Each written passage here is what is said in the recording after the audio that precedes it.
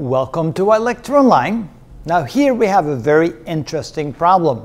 Let's say that we have a 2000 horsepower motor and we need to run it. In order to run it, we need energy. Where would that energy be coming from? Well, let's say that we get the energy liberated from 1 cubic mile of seawater when we drop the temperature about 1 degree Celsius. In other words, we grab the heat out of it, we somehow convert it into usable energy to run a 2000 horsepower motor. Let's assume 100% efficiency. How long can we run that motor for? Wow, how do we do that? Where do we even start? Well, first of all, we should be able to calculate how much energy is contained in a cubic mile of seawater and how much we can get out of there if we drop the temperature by 1 degree Celsius. So here we can say that the amount of heat we get out of a cubic mile of seawater is equal to mc times delta T.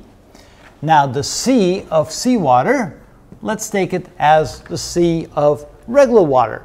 And so that would be equal to 1 calorie per gram per Celsius degree, which is equal to 4.186 joules per gram per centigrade or Celsius degree, which is equal to 4,186 joules per kilogram per Celsius degree. All right, so that's the specific heat of water.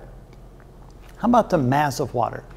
Well, it turns out we can use the equation that the density is equal to the mass divided by the volume, which means the mass is equal to the density times the volume. And if we take the density to be 1,000 kilogram per cubic meter, I know that the density of seawater is 1,030 kilograms per cubic meter, but let's just keep it simple. And of course the volume, that would be equal to a cubic mile. Now a cubic mile would be 1,609 meters cubed, because a mile is equal to 1,609 meters. All right, and that would be the mass of the seawater. So that would be the heat generated. Now we need the power equation. The power is equal to work divided by the time, or the energy, delta energy over time. I guess I'm missing a line there. There we go. Or we could say delta Q over T. And of course, since we're looking for the time, we could then say that the time is equal to the amount of heat liberated from the seawater divided by the power required by the motor. Now the delta Q can be written as mc delta T divided by the power. And of course, in this case, the mass is going to be equal to the density times the volume times C times delta T divided by the power. All right, I think we're getting close now. Let's calculate the time. The time is equal to the density of seawater, which is 1,000 kilogram per cubic meter. We multiply that times the volume, which is 1,609 meters cubed. That would be the same as a cubic mile. The specific heat was 4,186 joules per, let's see here, per kilogram per centigrade or Celsius degree. And then the change in the temperature, that would be 1 Celsius degree. And we divide the whole thing by the horsepower, or the power of the motor, which is 2,000 horsepower. Now, of course, we have to convert horsepower to standard units. And a horsepower, let's see, that would be equal to watts. And that would be per horsepower, and that would be 746 watts equivalent to 1 horsepower. And of course, a watt is a joule per second, so the watt can be converted to a joule per second, and then if 1 over second in the denominator turns into seconds in the numerator.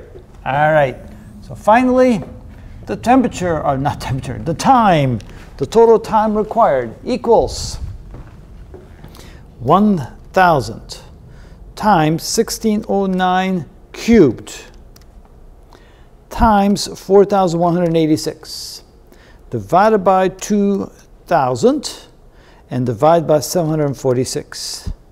And that gives us 1.17 times 10 to the 10 seconds. Of course, that doesn't tell us much, so what we're going to do here is convert that into, well, let's see, days. How about days? So the time is equal to, we divide by 86,400 seconds in a day, so that would give us 135,265 days. And of course, if we convert that to years, there's 365 days in a year, or 365 in a quarter. So divide by 365.25, and we get a total of about 370 years. So imagine that. We could run a 2,000 horsepower motor, that's quite a motor, quite a powerful motor, for a total of 370 years out of the energy that we would get by lowering the temperature of a cubic mile of seawater by just 1 Celsius degree. Now the question might be, well, why don't we do that more often? Look at all that energy that would be in the oceans that we could utilize. Well, there's a couple of problems. First of all, to convert heat into energy, you have to have a heat engine. So you have to somehow build an engine to get that heat out of the ocean water, and then you do that by allowing the heat to flow through the engine, the temperature. So what that would mean is you would then utilize the difference in the temperature of 1 Celsius degree, which would mean you'd get a very, very poor efficiency, a very, very low efficiency by just only having a difference in temperature of 1 Celsius degree in order to do that. Well, at least it's an interesting problem, maybe not so practical. And that's how it's done.